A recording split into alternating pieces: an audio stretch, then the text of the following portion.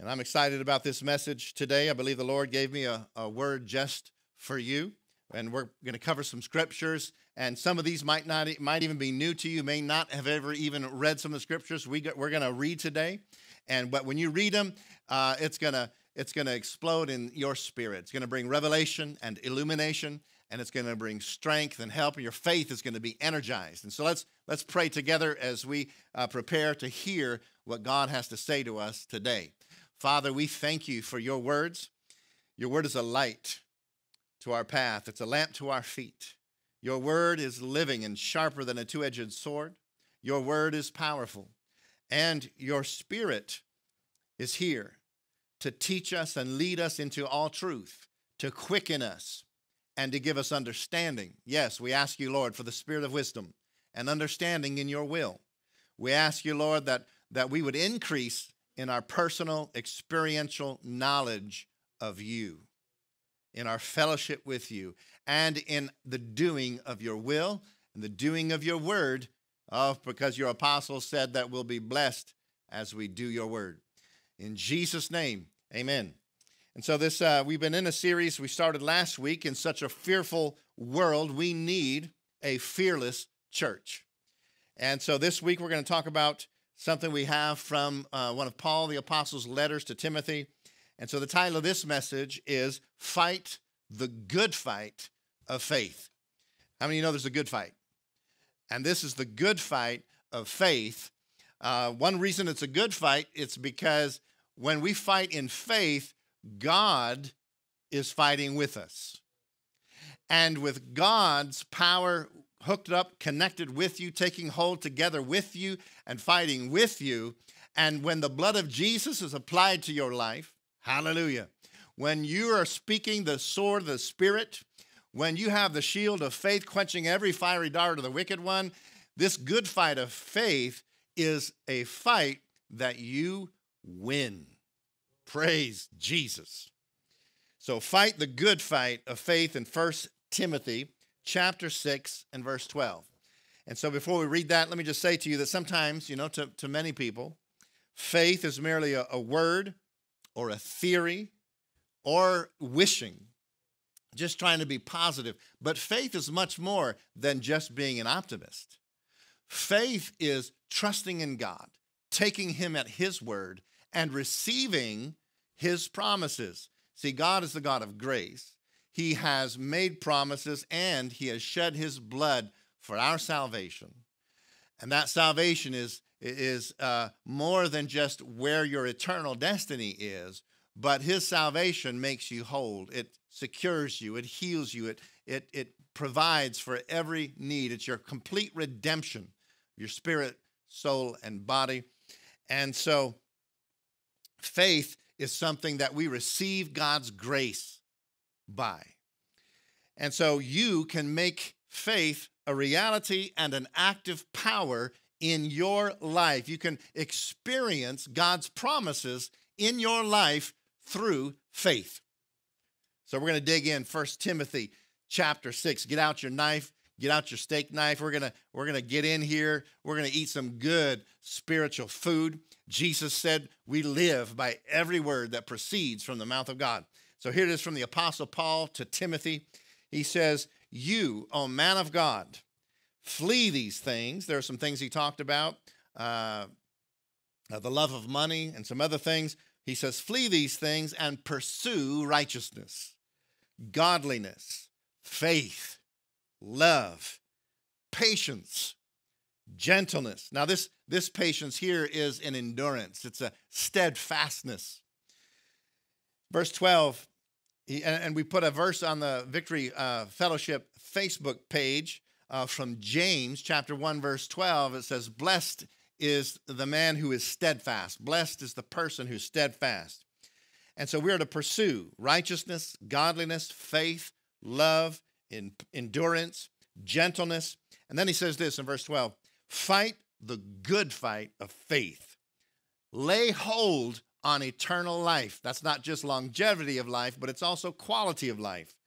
Fight the good fight of faith. Lay hold, appropriate, take hold of the God kind of life, on eternal life, to which you were also called. In other words, God has chosen you. He wants you to have this life. He wants you to fight the good fight of faith, and he wants you to win.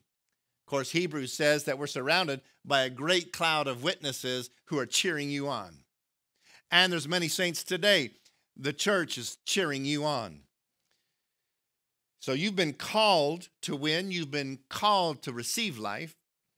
And look at this. And he says, and of course, you were called, but then we are to respond as the Holy Spirit draws us and helps us. It says, and have confessed the good confession. So that's a real big key in fighting the good fight of faith is your confession. Having confessed the good confession. What's a good confession? Well, it's agreeing and saying the same thing that God has said in the presence of many witnesses. How many witnesses? Many witnesses. Really, all the witnesses who hear what you say need to hear your good confession of faith. Every time somebody hears us, they're a witness to what your profession is. Verse 13, he says, I urge you in the sight of God who gives life to all things, and before Christ Jesus who witnessed the good confession. It means he testified. He made a good confession before Pontius Pilate when he was tested. See, there's some things we need to know about the fight of faith. There's a test to your faith. And sometimes people don't understand this. Sometimes they've thought, well, you know, if I have faith, if I'm a Christian, well, God will just automatically make my life wonderful. Nothing bad will ever happen if I have faith. But that's just not biblical. That's not scriptural. And so we need to know that in the life of faith, in our journey of faith, there's going to be a fight to your faith. You're going to have to fight for your faith. And there's a testing of your faith. Of course, James says rejoice because the testing of your faith is going to purify. Amen? And you're going to build stamina and build endurance. And so Jesus Christ witnessed, he testified a good confession before Pontius Pilate when it was a challenging time to do so. And so the apostle says this, that you keep this commandment without spot, blameless until our Lord Jesus Christ's appearing, and he will appear soon, which he will manifest in his own time, he who is the blessed and only potentate, the King of kings and the Lord of lords. Can I hear amen in the house of God today? Who alone has immortality, dwelling in unapproachable light, whom no man has seen or can see, to whom be honor and everlasting power. Amen. Aren't you glad he never runs out of power? Let's look over another scripture in 2 Timothy chapter 2. The apostle says this, and we can take this to our heart and personalize this for ourselves also. He says, you therefore, my son, be strong in the grace that is in Christ Jesus. See, when we're in Christ Jesus, there's a grace that's available to you. But of course, we receive that grace by faith. How many know that you can have grace? Also, Peter says that God's grace can be multiplied to you through the exceeding precious promises that God has spoken to you and is speaking to you. Be strong in the grace that is in Christ Jesus. And the things that you have heard from me among many witnesses, commit these to faithful men who will be able to teach others also. You therefore must endure hardship. What did he say? He said, you must endure hardship. Now, he didn't say hardship's going to take you down, but he did say hardship is going to be part of your experience. But he said, you can endure hardship.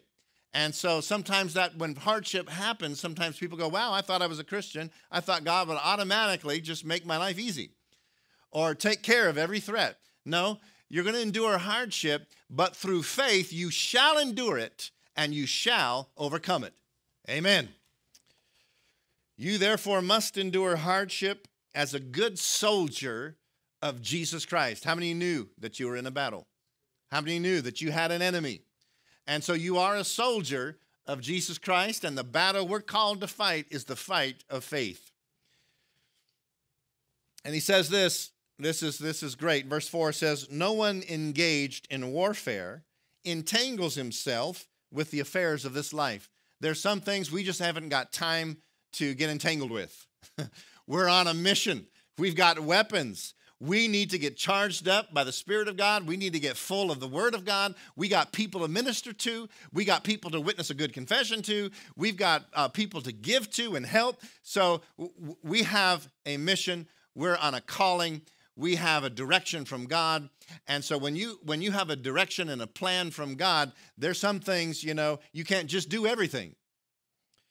Verse 5, he says, and also if anyone competes in athletics, he's not crowned unless he competes according to the rules.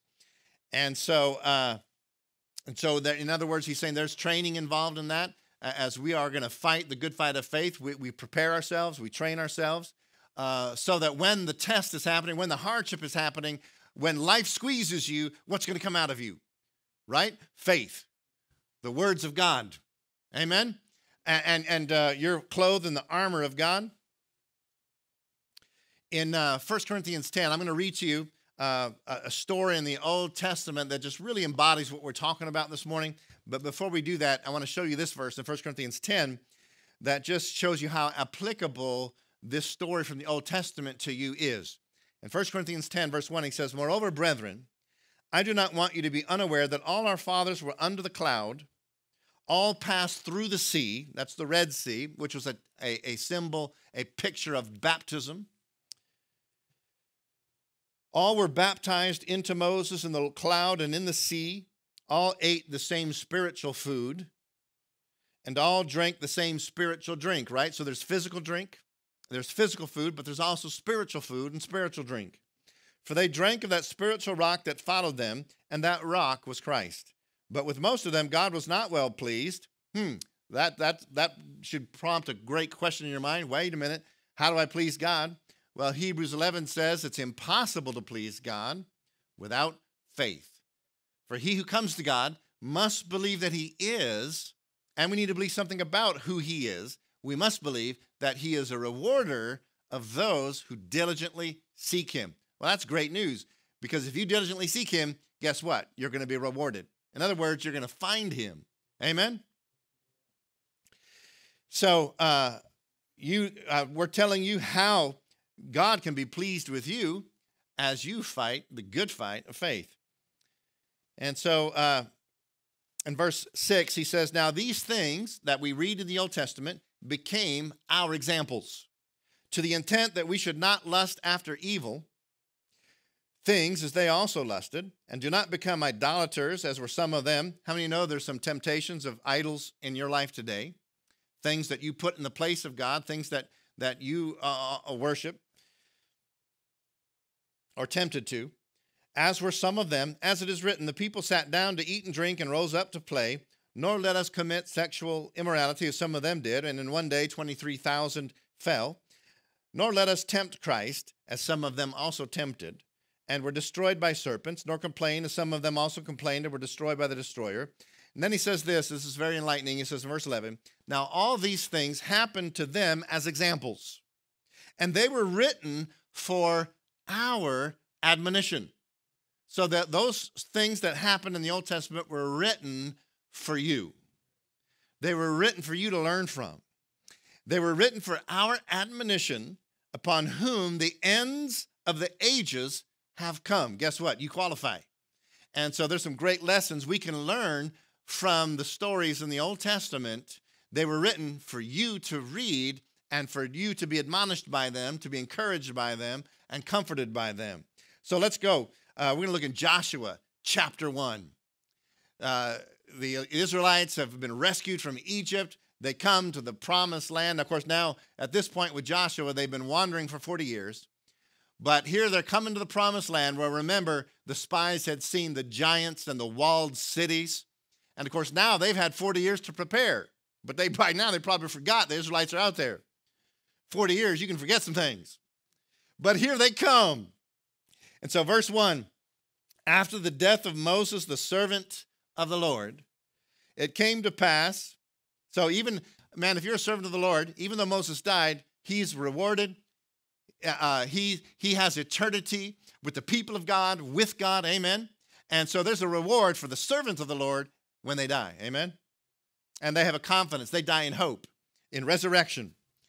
But it came to pass that the Lord spoke to Joshua the son of Nun, Moses' assistant, saying, Moses, my servant, is dead.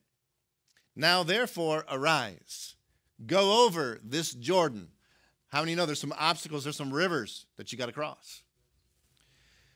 Go over this Jordan, you and all this people, to the land which I'm giving to them. So here is a promised land, and this is a symbol for you and I. There are promised blessings across Jordan that God has for you. To the land which I'm giving to them, the children of Israel. And look at what he says in verse 3. This is huge. Verse 3. Every place that the sole of your foot will tread upon, I have given you. Look at that. No, notice it didn't say, well, everything is automatically yours. No. It said, every place that the sole of your foot will tread upon. In other words, every place you put your foot. That's a promised blessing that you have now received. Every place that the sole of your foot will tread upon, I, God, have given you. As I said to Moses, be strong and of good courage. So here is the mission. Go into this land of blessing, promises that I've promised you. Every place you put your foot, it's going to belong to you. But you're going to have to actually walk there. You're going to have to put your feet on it. And he says to him, but there's enemies. There's enemies in the way. And so he says, be strong and of good courage. For to this people you shall divide as an inheritance the land which I swore to their fathers to give them. Only be strong. You could have a choice, a temptation to be weak. But he says, only be strong. And very courageous. Very courageous. See, here's the thing. You might not feel like, well, I don't think I'm a very courageous person. But when you're strong in God's grace, when you're filled with his faith, and you're clothed in his armor, and you've got his promises, then you can be very courageous. In fact, faith it's got a courage to it. That you may observe to do according to all the law which Moses my servant commanded you. Do not turn from it to the right hand or to the left, that you may prosper wherever you go. By the way, I was listening to Dave Ramsey this week. He said for every one case of coronavirus, for every one person who's affected or infected, and of course there's many thousands who recover, hallelujah. But he said for every one case of someone that's positive with coronavirus, there's 100 people out of work. There's 100 people who have lost income. And so there is a health situation that we're challenged with, but there's also a financial situation that many people are challenged with.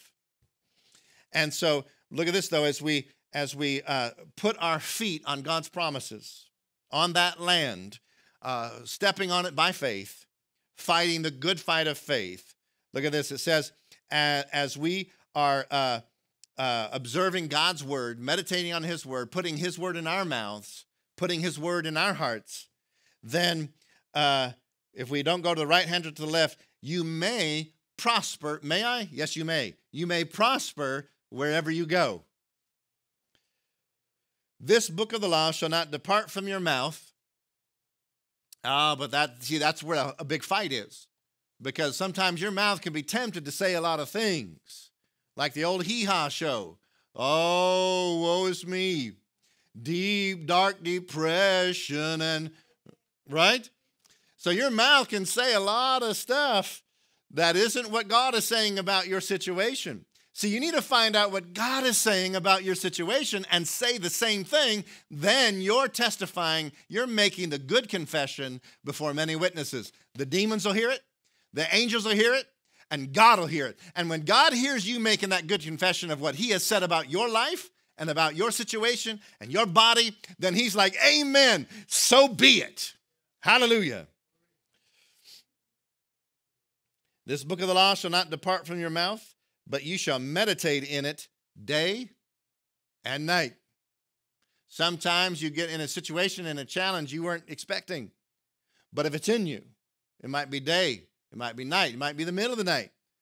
But let that word come out of you, amen? Because you put it, David said, I hide your word in my heart. Thank you, Lord. Why do we do it? Because there's going to be a challenge. There's going to be a time you need it. But you shall meditate in it day and night, that you may observe to do according to all that is written in it. How many of you know there's some good promises there written? And so as you receive that promise in faith, you find it in the scripture, and then you receive it when you believe it, amen, and agree with it. For then you will make your way prosperous, and then you will have good success. Who wants good success? Just make a comment on there. I want good success on your Facebook feed. Amen? And the good fight of faith, good success in fighting the good fight of faith means you win. Verse 9, he says, have I not commanded you? Be strong and of good courage. Do not be afraid. How many of you knew that? God has commanded us, do not be afraid. Oh, we can pass up lots of opportunities to be afraid. But he says, don't be afraid, nor be dismayed, for the Lord your God is with you wherever you go. Hey, man, hey, God's with me wherever I go. Then Joshua commanded the officers of the people, saying, so Joshua heard this from God, and then Joshua starts giving orders to the people. He says to the officers, pass through the camp and command the people, saying, prepare, get ready, gear up, people. Saddle up, prepare provisions for yourselves, for within 3 days you will cross over this Jordan to go in to possess the land which the Lord your God is giving you to possess. God's giving it, but they also yet must possess it. And so I want to say to you that faith is a possessor. Faith is a possessor. Every place where your foot shall step, I have given it to you, God said, for an inheritance. And so this is the inspiring promise that greeted the Israelites as they faced the promised land, as they faced the obstacles to get into the promised land, as they faced the enemies and the walls.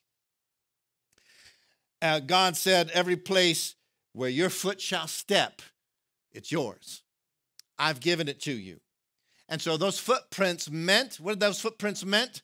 Possession. That was the land title deed. When they put their footprint, hey, that's my land. Hallelujah. Footprints mean possession, but it had to be their own footprints. They couldn't just sit on the other side of the Jordan and let Joshua go over there and walk everywhere and then come back and say, okay, I found a place for you. No, they had to bring their own feet. Bring your own feet with you. And so in possessing your New Testament blessings, God's promises to you that he has provided for you through his redemption. He thought of everything that you would need, and it's been provided for you in Christ through his sacrifice on the cross and his resurrection. Amen? Every promise that you put your feet upon, in other words, that you make yours, that you receive by faith, is yours. Let's look at this, 2 Corinthians chapter 1. 2 Corinthians chapter 1, verse 20. For all the promises of God, oh, we're about to get happy in here today. We're about to get excited this morning. For all the promises, that's a lot of promises, all of them. All the promises of God in Christ are maybe, I don't know, hope so. No, they're yes. And in him, amen. For all the promises of God, you ought to underline this in your Bible. You ought to open up your Bible and look at this yourself and see these words with your own eyes, right? Definitely, you got to put your own eyes on some of these promises and then get these promises in your own mouth. That's like putting your foot and treading on that piece of land. For all the promises of God in him are yes, and in him, amen. You know what that means? It's certain. So be it. Amen means it's a certainty, so be it. To the glory of God through us. That's an interesting statement, isn't it? You know what that means, though? I mean, it's not just something we should just gloss over and go, yeah, to the glory of God through us. Glory to God. Yes, it's glory to God, but he is glorified through you entering into that promised blessing. As you receive, remember, because it's not just automatic, but as you enter into that promised blessing, it's yes and amen. One of the things is that you're saying yes to it, and you're saying amen to it, and you're in agreement with God, and God says amen to it. And so as you enter into and receive that promise from God, God is glorified through you. Oh, that's fun. I love it. And so all the promises in the Bible are yours. So do not be slack. Of course, there's some qualifications sometimes, and so look at those qualifications and make sure you're doing what it asked of you to qualify. So do not be slack to go up and possess your land. This is not a time to be slack, right? It's a time to go up and take our land. Between you and your possessions are powerful enemies, right? And as we face coronavirus, that's an invisible enemy. And sometimes people are like, man, if it's an invisible enemy, it's hard to fight it. But guess what? You have some invisible weapons, and you have the force, the power of faith that is more powerful, and it's invisible. It's more powerful than any virus. Amen. And so those enemies gather, but as you gather your forces of prayer and faith in that all-sufficient name of Jesus, and you go against them, don't stop until every last enemy is conquered, vanquished. Amen? Let's look at another verse here. In Romans chapter 8, verse 16. See, we've also got the Holy Spirit to guide us, to help us, to take hold together with us. Amen? Romans 8:16. The Spirit himself, that's the Holy Spirit, bears witness. In other words, he testifies. To bear witness means he's testifying. And who does he testify to? He testifies with your spirit that you are a child of God. How do you know if you're a child of God? The Holy Spirit tells you you are. Not an audible voice, but from spirit to your spirit, he bears witness to your spirit. And guess what? Then he says this, if you're a child of God, if children of God, then what does that make you? Heirs. Heirs of God and joint heirs with Christ. Woo! If indeed we suffer with him, that we may also be glorified together. How many know that Jesus fought a good fight of faith on the earth in his ministry? And in redemption, in his sacrifice, he fought a good fight. And he fought a fight that he won, and he won that as our champion, not just for himself, but for you. Amen? Verse 18, for I consider that the sufferings of this present time, yes, there are some sufferings in this present time, but guess what? He says, they're not worthy to be compared with the glory which shall be revealed in us. Hallelujah. In Hebrews, let's look at another passage, Hebrews chapter 6, verse 11. Hebrews chapter 6, verse 11. And we desire that each one of you show the same diligence. See, there's diligence involved in fighting the good fight of faith. Sometimes people don't know that. But when you're believing God, when you're trusting God, when you're in faith, when you're praying, there's some diligence in our part. We got to cooperate with God.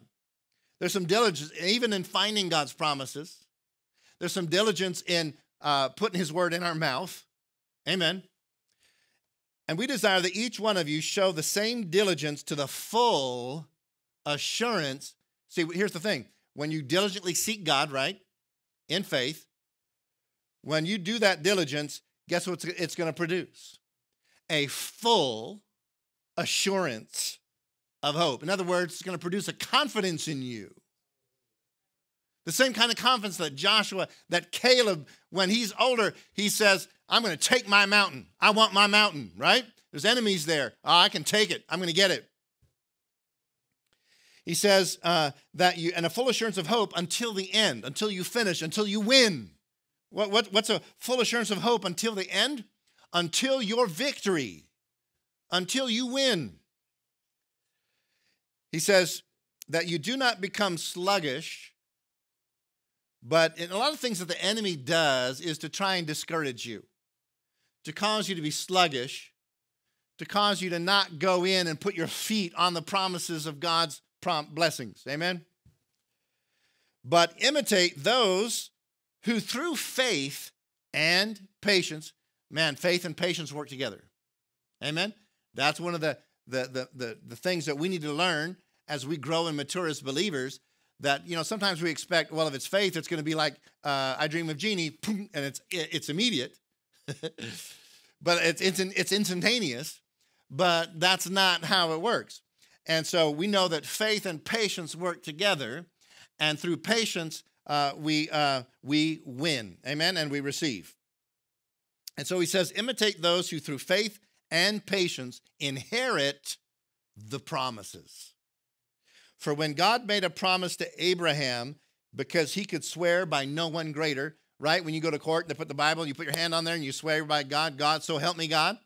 Well, who was God going to say, so help me? Who could he swear by? Right? He had to swear by himself. So God the Father to God the Son make an oath to each other where neither one of them can break it. For when God made a promise to Abraham, because he could swear by no one greater, he swore by himself. That's cool. Saying, surely or certainly, blessing, I will bless you. That's how much God is committed. He's given an unbreakable promise to bless you. Surely blessing, I will bless you, and multiplying, I will multiply you. Get ready to be multiplied. Hallelujah. So after he had patiently endured, how many know there was a fight of faith that Abraham had to fight to receive this blessing that God just said? See, God said it's certain, but there's a fight involved on your part. After he had patiently endured, he obtained the promise. He patiently endured in faith to continue believing even when it didn't look like it was working. Come on. That's where that fight to faith is. You're in the trenches.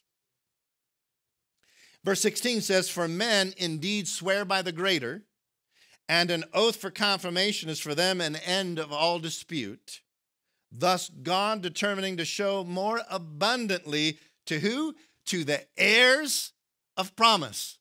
You've got an inheritance that's promised to you.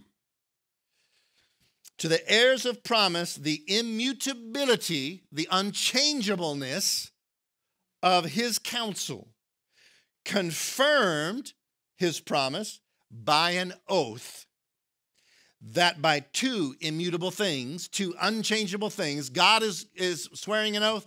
God the Father and God the Son, Jesus Christ, are swearing an oath to each other. Neither one of them can fail. Neither one of them has ever lied. We might have, see, and then he says this, which it is impossible for God to lie. We might have a strong consolation. Guess what? That's how you can be strong and very courageous, because you have a strong consolation. You have strong support from God himself, who have fled for refuge to lay hold of the hope. Hope is something in the future, but you can lay hold of that in the now. Something set before you, God's promises set before you. Guess what? You can lay hold of them now, and they become certain for you as you exercise your faith in them right now. Verse 19, this hope we have as an anchor of the soul, both sure and steadfast. Whoo! Everybody say, I'm anchored. I'm anchored, sure and steadfast. Guess what? So I'm not going to be moved. I'm not going to be swayed. And which enters the presence behind the veil. That's in the holy throne room of God, where the forerunner has entered for us, even Jesus, having become high priest forever, according to the order of Melchizedek. Let's look at another scripture that kind of illustrates this issue of faith and patience working together, because that's part of the fight that sometimes if we don't understand, if we don't endure in faith, then that's how we could lose the fight to faith. So look at this, Mark chapter 4, verse 26. And Jesus is speaking. And Jesus says that the kingdom of God is as if a man should scatter seed on the ground. What a wonderful creation seeds are. Christine and I were just working in the garden. We got some seeds. We're planting these wonderful things that grow up and produce these delicious things that we can eat. They're blessings. But when you plant the seed, that's a promise of a blessing. You plant that seed in the dirt, you water it, and you cultivate it, and you endure in its growing season, and it will produce a good fruit for you. So he said the kingdom of God is as if a man should scatter seed on the ground and should sleep by night. See, when you endure in faith, you've you've laid hold of that promise. You haven't maybe experienced it yet, but you know it's coming. And so you can go to bed, go to sleep, and say, God never slumbers or sleeps, and he gives his beloved rest. He gives his beloved sleep. Because I can go to bed, and you can go to sleep in faith. Come on. When you've laid hold of a promise of God, when you have confessed it, you've asked God, I believe your promise to me, I receive it, right? Then you can go to sleep in faith, even though you haven't seen that answer yet. You're still in the fight of faith. You haven't seen the victory yet, but you can lay down and go to sleep, just like Jesus was sleeping in the boat during the storm, right? He went to sleep in faith. Hallelujah.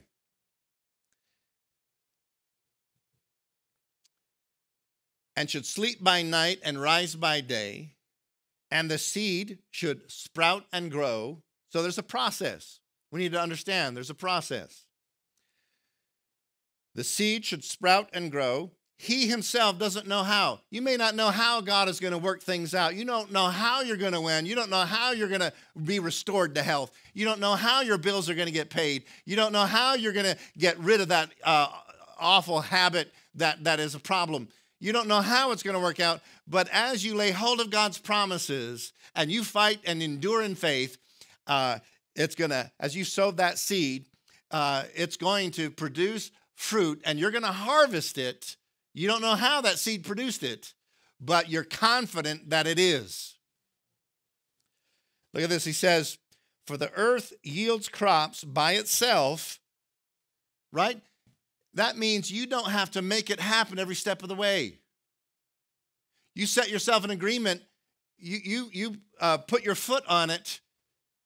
You lay claim to it, but the promise of God by faith, you don't have to make it happen. You just have to cooperate with God, and he'll make it happen. So the earth yields crops by itself, first the blade, then the head, after that the full grain in the head. But when the grain ripens, right, there's a time when something's ripe. When the time comes, immediately he puts in the sickle because the harvest has come. So part of the fight of faith is enduring in faith until harvest time. Until harvest time. Until what you were hoping for, now you're handling and experiencing, and it's now become the past, and now you're on to the future. And so the size of your inheritance that you're experiencing in this life right now, how much land, it depends on how much land you've stood on. Right? If Joshua said to you, go into this land and wherever you put your feet, it's yours. Well, so how much you have depends on how much walking you've been doing. It depends on how much of the promise of God you've put your feet on. Amen? How much land you've stood on, walked on, and really fought the fight of faith for. If you've not possessed it all, well, don't get discouraged. If you haven't possessed it all, guess what? That means there's more for you to possess. And the more of it is yours, the more is yours possibly as you dare to possess. Let's look at another scripture, and this will help you. It just goes along with what we're saying about fighting the fight of faith. And so Ephesians chapter 6, we need to read this. You may not have read this, but if you haven't, and this is the first time, I think it's going to really turn on some light bulbs. Ephesians chapter 6, verse 10. And that's what we want to do around here. We're turning on light bulbs. Verse 10, finally, my brethren, be strong in the Lord. Don't be strong in yourself. Be strong in him, in his strength. Receive his strength. Be renewed in his strength and in the power of his might. Put on the whole armor of God, that you may be able to stand against the wiles of the devil. In other words, you're going to overcome, you're going to win over every strategy that the devil might throw at you. For we do not wrestle against flesh and blood, but against principalities. Guess what? How many principalities have you seen? These are spiritual entities. Against powers, against the rulers of the darkness of this age, against spiritual hosts of wickedness in the heavenly places. That's not God's heaven. That's in the atmosphere around us. Therefore, take up the whole armor of God, that you may be able to withstand, in other words, that you may be able to win in the evil day. Don't be surprised or shocked that you look around and, man, this is an evil day. Well, God said it would be an evil day, but guess what? He's given you his armor. He told you that to fight. He said, we don't wrestle against flesh and blood, but he didn't say you're not wrestling. You're wrestling, but against invisible things. And that's the harder fight, actually, right? And so, but God has given you the weapons to fight invisible things. Hallelujah. So you can take up and appropriate for yourself God's very own armor to protect you so that you can withstand the evil day. And having done all, to stand. Well, that means you're the last man standing. In the battle, in the fight of faith, that means you're the last woman standing. You're the last man standing. Hallelujah. You're the last family. Thank you, Jesus. In other words, your enemy is vanquished and you're still standing. That threat against you, it's gone, but you're still there. And so we put on the whole armor of God, which will protect you, make you invulnerable, and the sword of the Spirit, which makes you invincible. That's your offense. The armor is defending you. That sword, man, you're going on offense and you're taking new ground. And so you fight the good fight of faith. And what's a good fight? A fight you win. Endure hardness, as he said, right? As a good soldier. And so guess what? You can do it. You can endure hardness. God's grace will support you and strengthen you and replenish you and refresh you. Hallelujah. As a good soldier. Everybody say, I'm a good soldier. I'm a good soldier of Jesus Christ. I got armor. I got weapons. I got fellow soldiers in my squad. And resist the devil. What did the Bible say? Resist the devil, and he will run from you as if in terror. He'll flee from you in terror. Man, when you stand your ground and say, all right, I'm going to beat you, and then he's like, and he's out of there.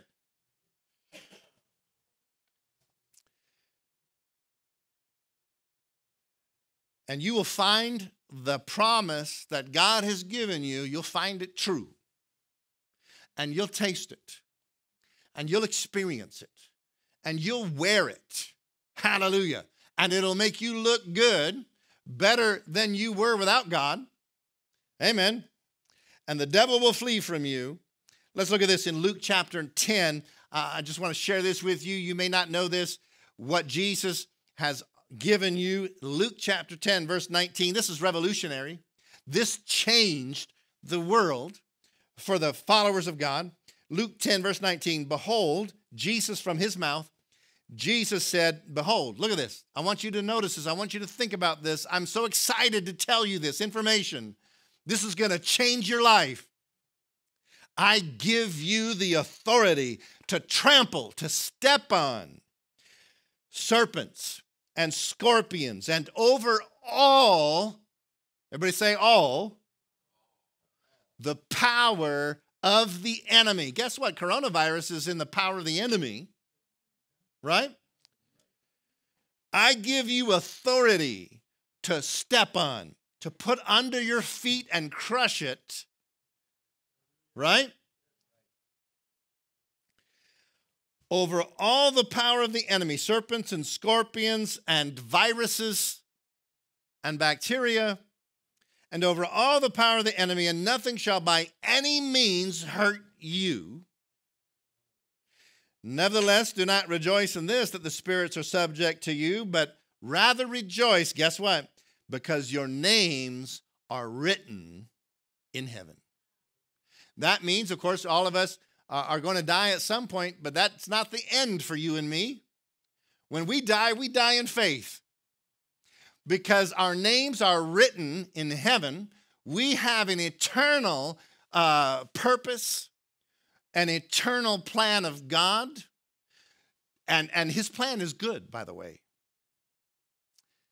You know, we don't often think this way, but most of your life is in the future. Your life in the new heaven and the new earth, doing God's will, fellowshipping with each other, doing things, having adventures, enjoying your mansion, right? That's going to be a lot longer than this life now. This is, the Bible says, like a breath. But we're going to be, for eternity, living out God's purpose and plan for your life when this life's over. Forever. I don't know if you've thought about that. That's a long time. And so this is cool. He gave us authority in this life to step on our enemies. And that's important to know, because as we showed you, the Israelites, there were enemies blocking them from the promised land. But they marched in and they tread on their enemies. Right? When Joshua came to Jericho, the walls came down and the Israelites ran up over there. They stepped on Jericho and they made it theirs. So there might be an enemy threatening you. There might be an enemy saying, oh, you're going to die. But you say, no, here's my size 12 coming on your head. Because you're standing on my promise. And I'm moving into my promise. And so you're getting out of the way, because that promise is from me. It's got my name on it, and I'm going to put my foot on it, and that means you're going to get out of the way. You're going to be under my foot. You're going to be overdone. 1 John chapter 5, let me leave you with this. Verse 4 says, for whatever is born of God. And we said earlier, the Holy Spirit bears witness to your spirit that you are a child of God. And this is what John says, whoever is born of God. And how do you get born of God? Whosoever believes. Whosoever calls upon the name of Jesus. Jesus, I want you to be my Lord. I recognize who you are, that you are God. You died for me and rose again to give me eternal life. I ask you to be my Lord. I receive eternal life. I receive salvation. Jesus, be the Lord of my life. And you're born again. Your spirit is recreated in Christ.